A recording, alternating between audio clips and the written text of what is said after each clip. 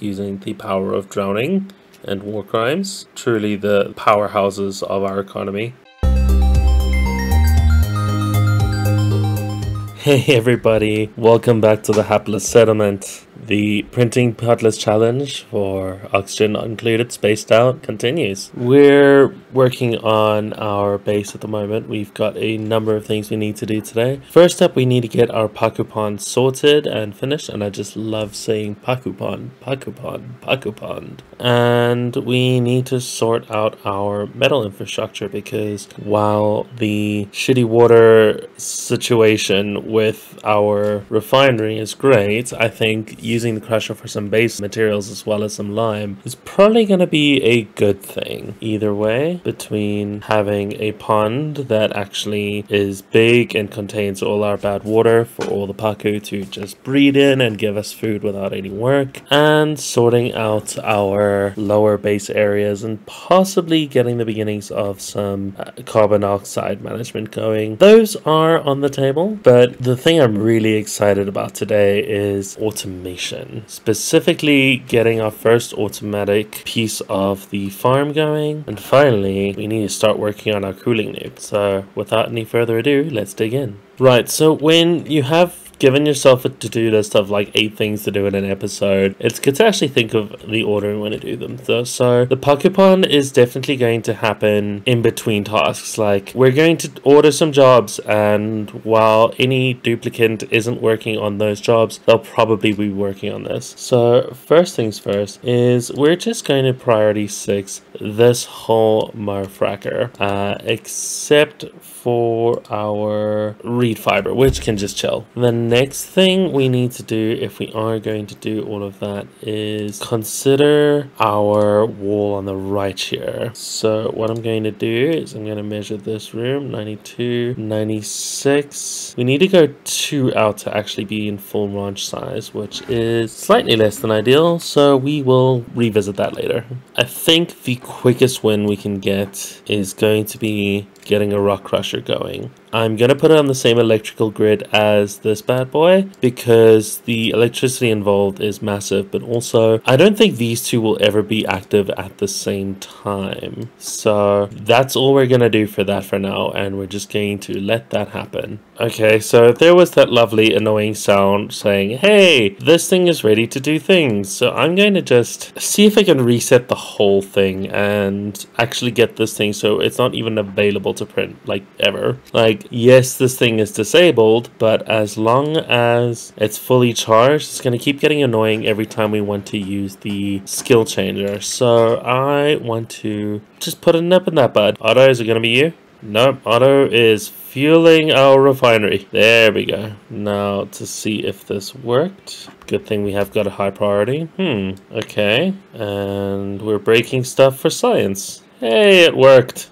I think. Like, worst case scenario, it at least slightly worked. So yeah, we can't even assign skills while it's in this state. Okay, so it just totally doesn't work. Cool beans. We're just going to assign some skills while we're here, and then just not worry about that. I just jumped the gun on putting electrical engineering on Camille when I should have thought for at least a quarter of a full second about what we wanted her to do. Oops. Luckily, we do own a skill scrubber, but we're going to have to actually use it now. The food supply is uncomfortably low, so we're just going to manually intervene with it momentarily. They're not doing nothing back here, but I would say it's slowish progress. The sooner we have access to these eggshells and these pakus, the more resources we get for free. Here comes Otto making a path. Hopefully he doesn't go and trap himself there now. I'm gonna have to send a ladder up there. Meanwhile, they've gone and built this thing, so we are going to do some basic metal amounts, and we're gonna just never ever have eggshells that are not in lime form, and I don't think there's anything else we want to use this for. I'm perfectly happy having this handle our iron supply and eventually our steel supply, but if we are going to be manually doing ores, I'd rather they be specifically the ones that we can do, or even can only do this way. or the ones that we need faster, because we do need quite a significant amount of metal for our auto sweepers and conveyor laters. We're going to need a total of 800 for just 2 ranches, and there's a third ranch that's going to be 1200 in total. Also, I can probably demolish these ladders. And that's not a task we prioritize though, although we do have the bonus side effect of these ladders are just going to become food for the hatches. I'm just now noticing this ceiling robot, and it's amazing. Like, teleporting to other planets, cool, but random ceiling robot, it fits. It fits so well. Like, Clay's ability to set a scene with fancy artsy things is just unparalleled. Very quietly just going around the map and inspecting everything while they get on with it. So I haven't had a really good look at any of the really weird devices that there are in the expansion that are just around the map. So the supply teleporter output, I assume it's got 3 ports for what I assume are gas, liquid, and solid. So we can teleport things, I guess, from other planets to, or other planetoids to here, as well as teleporting duplicates both to and from other planets, as we see here. So as cool as it would be if we had a way of moving these, I don't think that's going to be an option. I think much like the neutronium stuff in the map, such as the volcanoes and the hot springs, we're going to have to work around this, which is probably why it's a good thing I'm building this pond, but I think it does need to actually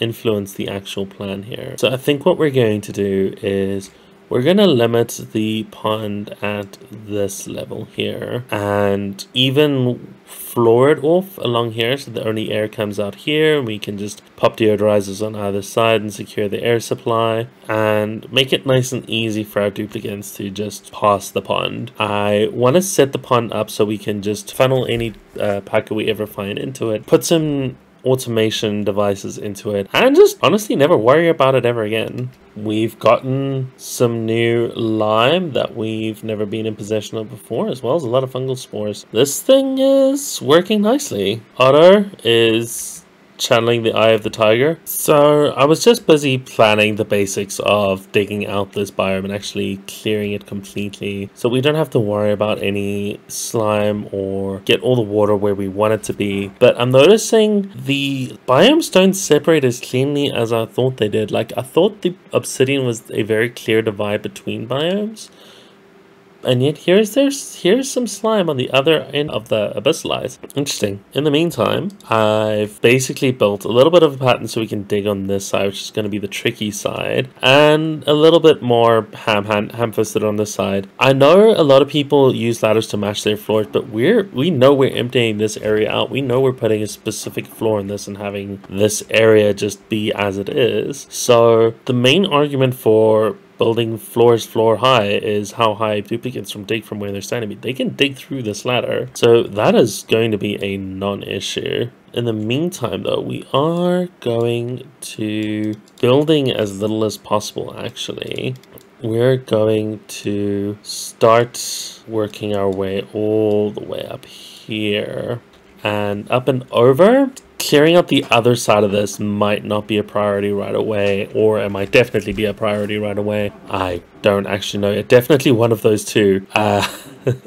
But the slime, more than anything else, absolutely has to go. I'd say this is going to be good enough. And we're going to dig out all of this just so we can safely seal this biome in. That's not where I meant to click that. A little bit of lag.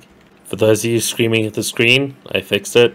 So I know one of the things I mentioned I wanted to do this episode was get a cooling loop started, and that's probably going to be easier said than done, because while it's going to be easy enough to fit it in here in theory, in practice it's actually going to mess with our space. So I'm thinking actually going to have to put it down here. So I know I said one of the things we want to do today is get a cooling loop going, but it's going to be tricky given the space that we have to work in here, because in this space here we can't really put any walls and without messing out the hatch area.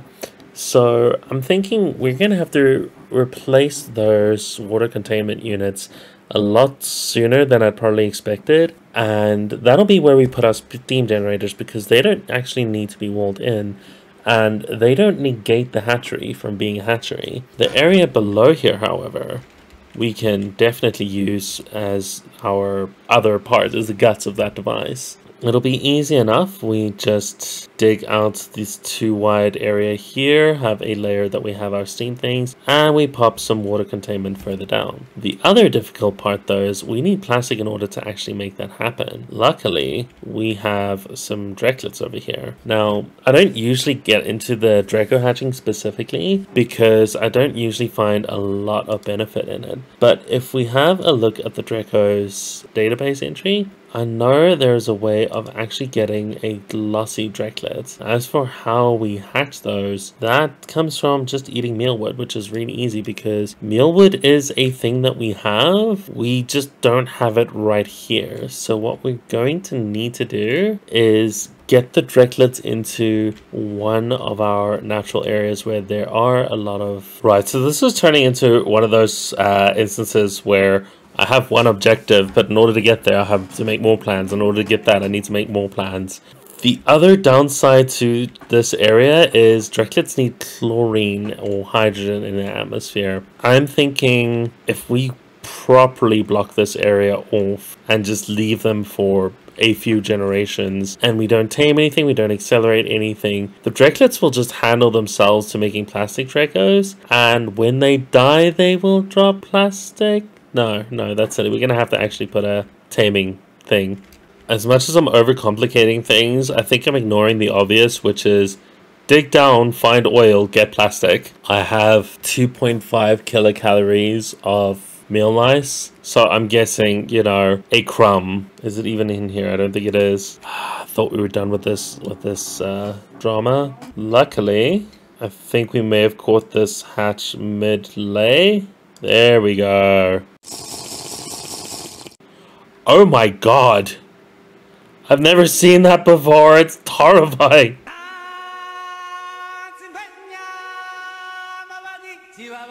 The nice thing with having exactly 3 dupes is a barbecue feeds the entire colony for slightly over a day. Like 1.3 days worth of food, essentially. I have this lovely space that all this is supposed to go into and we're not using it, so maybe that should be our first priority. Right, so our auto sweeper perfectly can see inside the one hole and misses the other hole. That's part of the reason for the size of this design, and we're going to take ingredients from the left, store them infinitely in there, put them either into the barbecues or into the containment directly into the right. I think that's how this works. No, we actually just put the ingredients straight in the left and then pop in the right. Right, so the sweeper grabs from this hole here, pops them into here, and then when it's done, feeds them into eventually here. I've actually decided, screw overcomplicating things. We're going to just move the whole evolution chamber 2 slots to the left and pop things directly from here into here. It's going to be great. Getting it to there is going to suck, but once it's done, it's going to be so efficient. The part where I'm really making life difficult for myself is how we're going to get this water into here, because we're going to have to just mop it all of it. So water here. Yeah. Or we're not going to auto bottle, and we're going to grow it. We're going to top priority specifically the mop job, and that's going to get most of it into a water container type thing. 1 eternity later.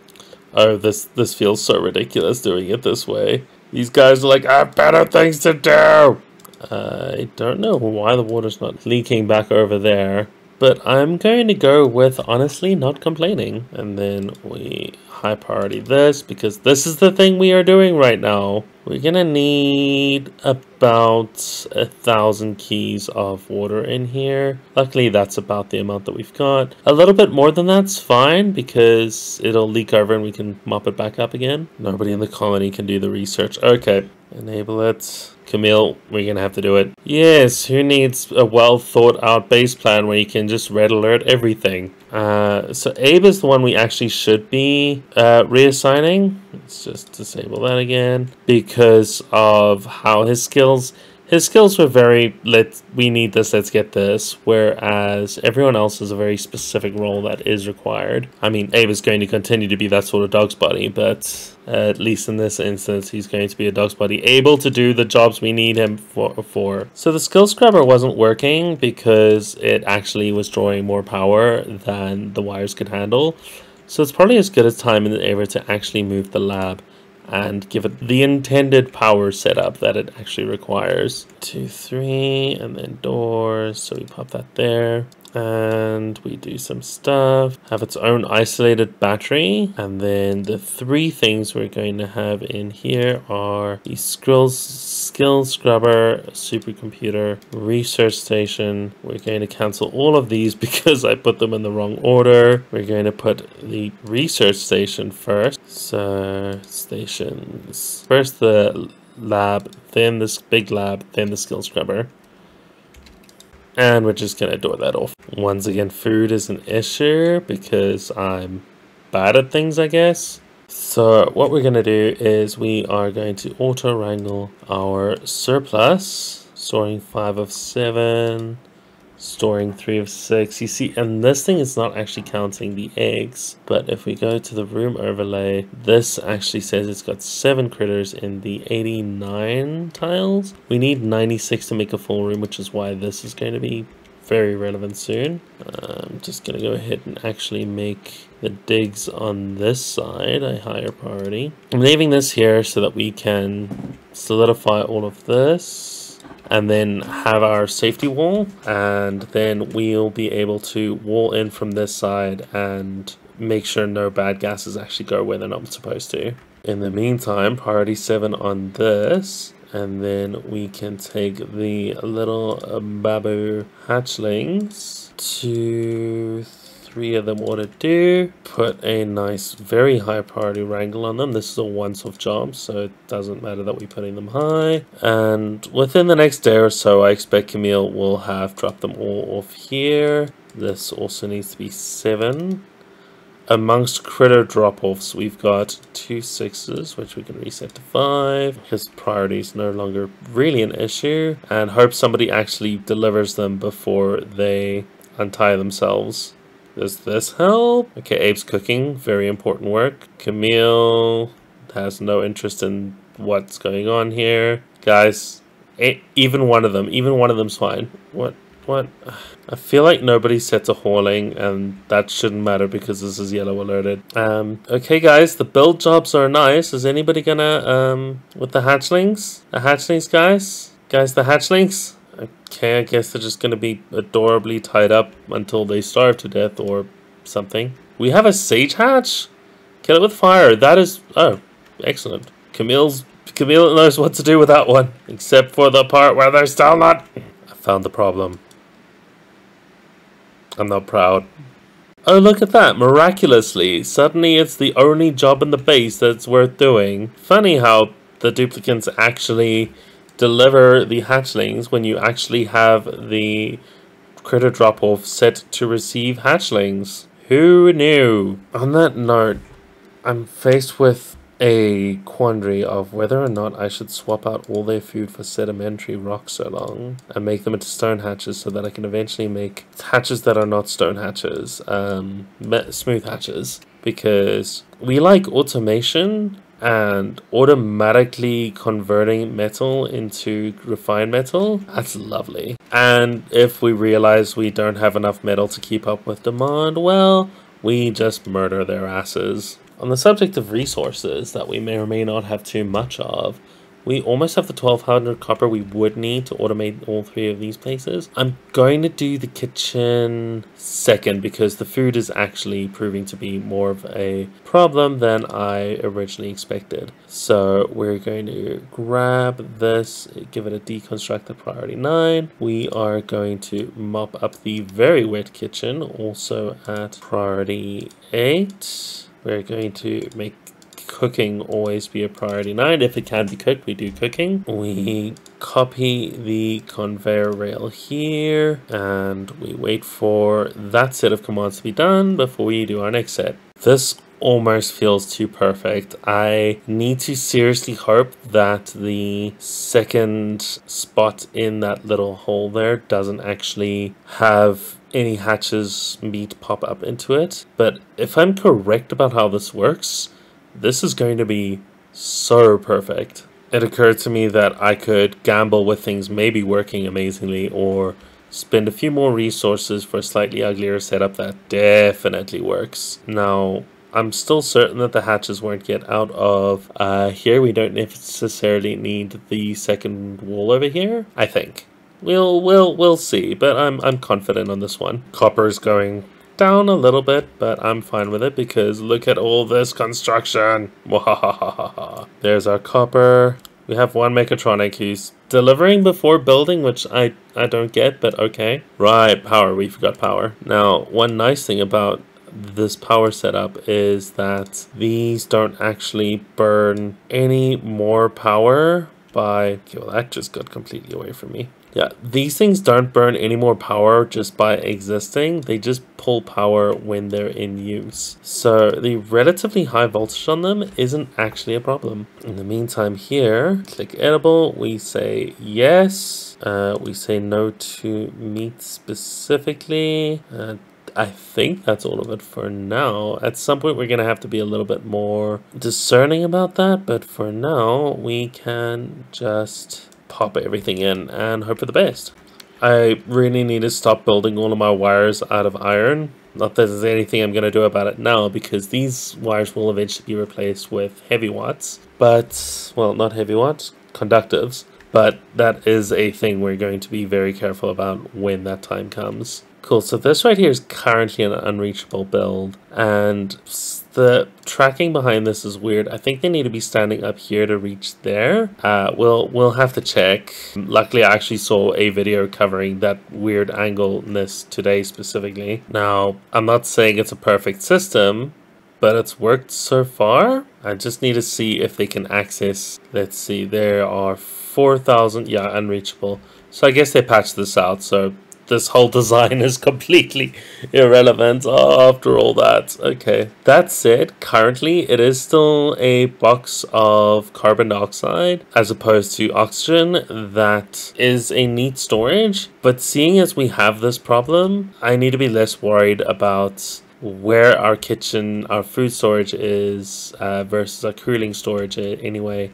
in relation to our kitchen, because now what we can do is we can have our kitchen and we can have this whole separate dedicated area that is just where we send the food. Like, I don't mind doing a bit more initial work in order to make our actual long-term solutions more viable and more efficient. Like, work once so you don't have to keep working. That's kind of going to be our motto in this playthrough. So I'm not going to worry about where we're putting that right this second, because I don't know yet. In the meantime, there's been a good bit of work happening in the background. This battery is now full, so this isn't pulling nearly as much against this wire. My hope being that we can scrub Abe without everything going horribly wrong. I may need to get a switch involved in this process at some point, but let's see if this works.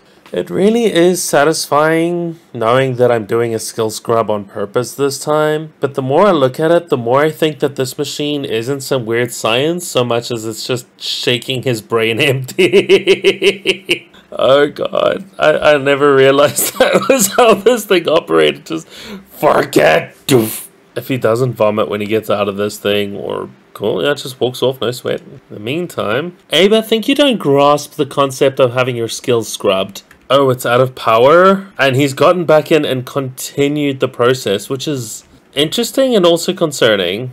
Abe, I think you need to go and eat, buddy. Luckily, the wires are still not overstraining. Okay, now we can do this. Abe's lost his hat. Enable the building. Use the skill scrubber to actually give Abe some skills. We want to keep that. We want to keep that. And now we can actually get to think. Do we want to do field research? Do we want more digging? I think what we should be doing is field research and grilling. And Abe, your hat can be that hat. As always, we disable the printing pod and also re-disable the new skill scrubber. But look at the research, it's happening again! Yay. Just a little bit of work in the background, getting our food to automatically transform itself into meat using the power of drowning and war crimes. Truly the powerhouses of our economy. I've had a long-term idea about how we can automate these even more. Specifically, we're going to have to do some bridge food getting a second run of supply controls to these. So these won't be manually filled. They'll be filled by the auto sweeper, which will be then fed by a second conveyor set, basically. But we're going to need a lot more copper to even think about that sort of shenanigans. We finally researched animal control, which means as far as food is concerned, our research is done for the very foreseeable future. We need to start thinking more about medium-term things, long-term base survival. Basically, we have everything we need for a spawn, but after that, we're going to start needing our cooling loop and our plastic to actually make it. So we are going to need steam research, which includes the steam engine now. What? Okay.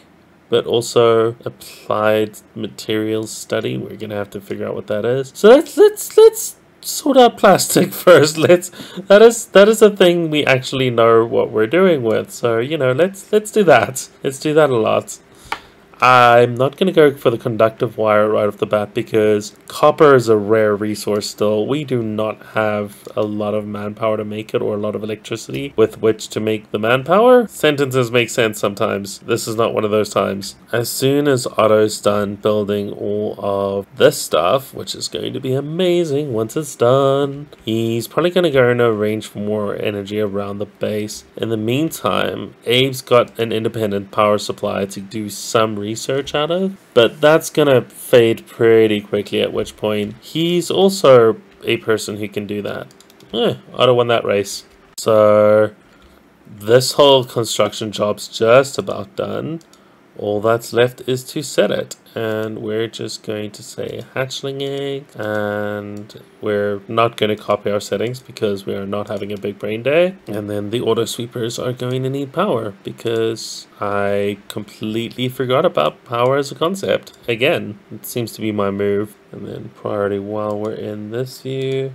Construction 9, let's do it. In the meantime, we've got a nice hole here, but not much more progress since earlier on today. So let's work on that, shall we? These are our 6 construction. Our very important is sitting on 9. This whole hatchery I'd like to keep as manual as possible so that if we accidentally evolve all of our hatches here, we still have enough left over. Like, this is our arc until we've solidified this structure and also the breeding setup in this pure hatchery.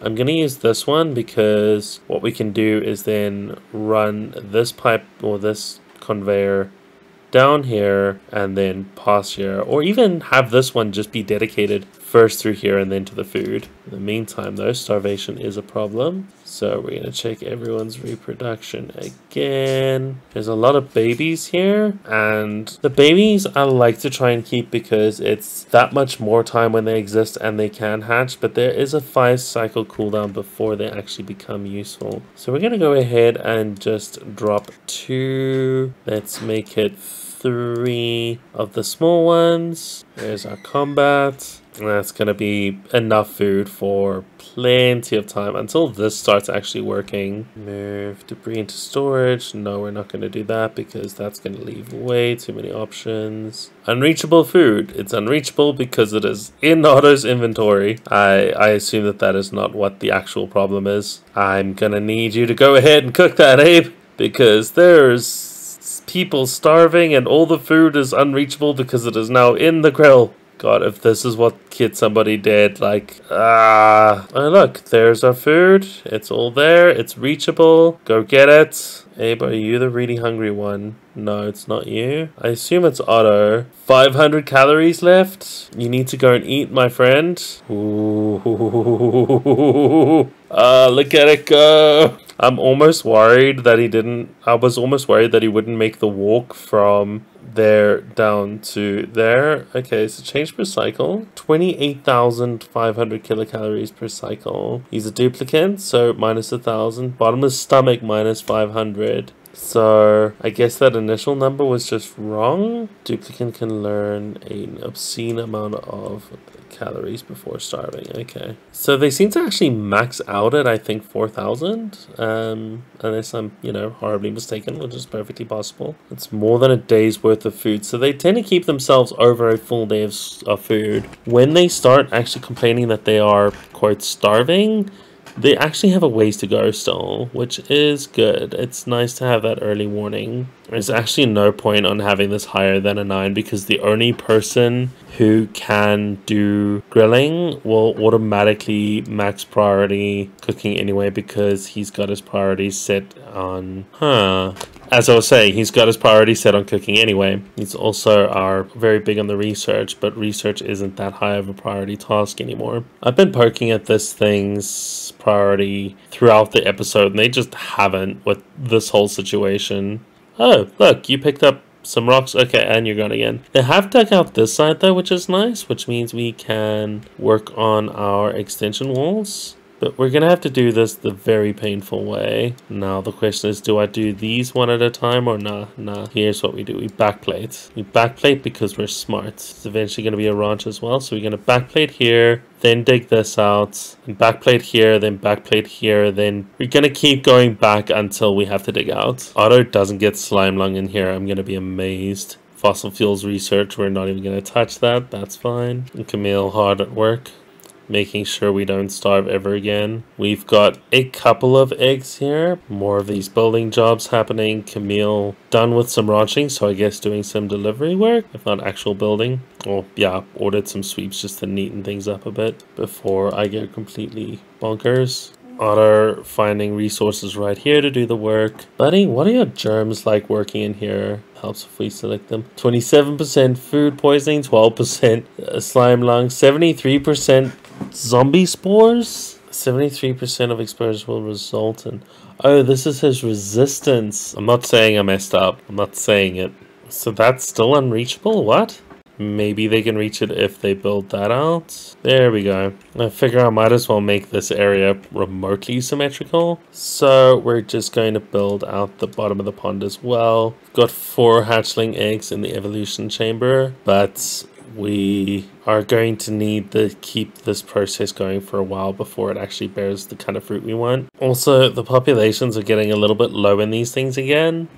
Again, like, having the food available gets tricky when the numbers are this low in terms of how many can sustain how many. We have, however, got our first incubator on its way. We have our first incubator. By my math, 1 incubator sustains a population of 5 hatches if you keep it unpowered anyway. So we're going to need, let's see, 3 times 8, I guess, 36. So 7 of these things. I don't know if there's space for that many. 1, 2, 3.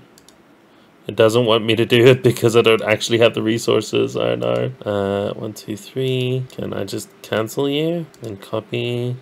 I guess I broke everything. Cool. 1, 2, 3, 4, 5, 6. You know what? 6 of these is fine. Probably.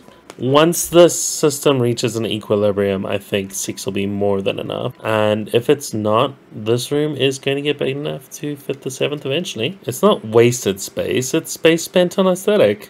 Just putting a higher priority on the rock crusher just for a bit so that we can get enough to finish this little mess. We need 200 more to make another conveyor loader to pop over there, and I think from then we'll sort of be good to go. There'll be some population being maintained, there'll be an overflow for the food going through, and we'll be good. So how the system's going to work is, let me just move over to the conveyor conveyor overlay. Here's the full system. Hatches pop out little AOs and they get picked up by this and yoked into the conveyor rail. The conveyor rail then, instead of going directly to the conveyor chute, will instead go down here and get dropped off out here. The auto sweeper will then pack the incubators, which will have the higher priority, and if the egg then doesn't have anywhere better to load it than in an incubator, it will then pop it into a conveyor loader. For now, the system's going to be set up to handle 3, but if we extend out this conveyor rail, eventually we'll be able to do a second set of these and just pass them along. Sugar engine, small oxidizer tank. The hell is a sugar engine? It's not an actual engine apparently.